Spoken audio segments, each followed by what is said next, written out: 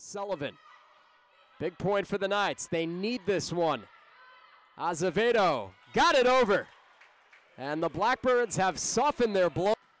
They gave up too many easy shots in those two losses, and over time, the Blackbirds' defense has looked as good as I've ever seen. Sullivan for Young. Hubbard goes to Fink. What a touch for her 7th kill. But now we're at set point here in the first. Mehring has to get back. Nobody fills in. And Straybig's got another one. Another slam and a block for LIU. Sullivan thought she had a nice setup in front of her. Sullivan. That was a good shot, but Rivera was right there. Stakovic adds a kill. Furnace by LIU, but Matsumoto and Rivera from a knee, and a block from Hansen to secure the point. That 2-1 lead for the Knights. And we'll also get underway at 4 o'clock against the Terriers in Brooklyn Heights. Azevedo pounds it into the middle.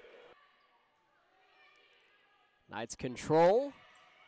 Maximovic slicing the double team.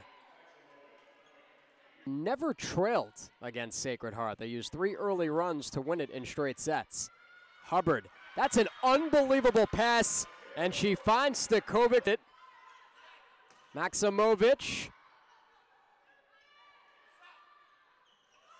Look at that. Straybig has it by Young. Hubbard, 50-50, and she lost it. Another big shot from Abigail Straybig. Break. Hubbard thought she had it. Beamers to the corner. Krepper, great vision.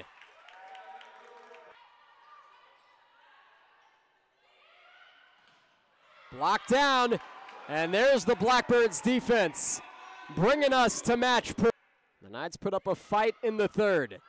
Do they have more punches? They've got at least one more. And a couple of more bullets in the chamber.